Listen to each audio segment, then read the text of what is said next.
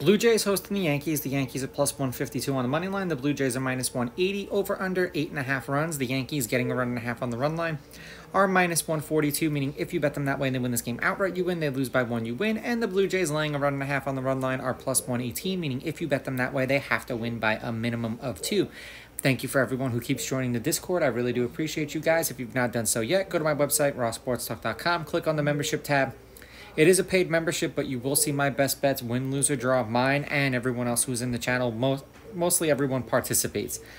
Head-to-head, the Yankees are on a 3-game winning streak against the Blue Jays. The Yankees are 6-4 against them in their last 10. The favorite is 5-5 on the money line. And the favorite or the underdog getting or laying runs is also 5-5. There haven't been any one-run games in their last 10 meetings, so whether it's the favorite or the underdog, generally they win by at least 2. The under is hit in their last 2 games. The under is 5-4-1, and the under 8.5 runs is 8-2. Weaver didn't pitch against the Blue Jays either last year or this year. The Yankees are 2-0 in his starts. He's averaging 4 innings and 5 strikeouts per game in those games, and in his last 5 starts overall, he's got an ERA of 2.2, and his last 5 starts were victories. Not all for the Yankees, but they were wins. For the Blue Jays, they are 4-1 in Bassett's last 5 starts. He's got an ERA of 2, averaging 7 innings pitched and 5 2/3, 5.2 strikeouts per game in those games.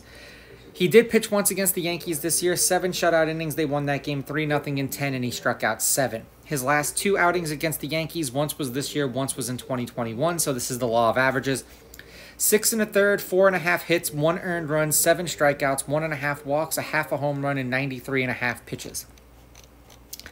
The Yankees started winning a little bit too late. They are 3-1 in their last 4, 5-1 in their last 6. And for the Blue Jays, they're 6-4 in their last 10, 1-3 in their last 4, and they picked an awful time to start losing. I'm going to take a shot here with the Yankees as a home underdog, especially being that Weaver has been pitching so well in his last 5. I'll take the Yankees with the money line. I'm going to take the Yankees getting the runs, and I'll go under. These are just my picks. If you disagree, please go with your gut, and please bet responsibly.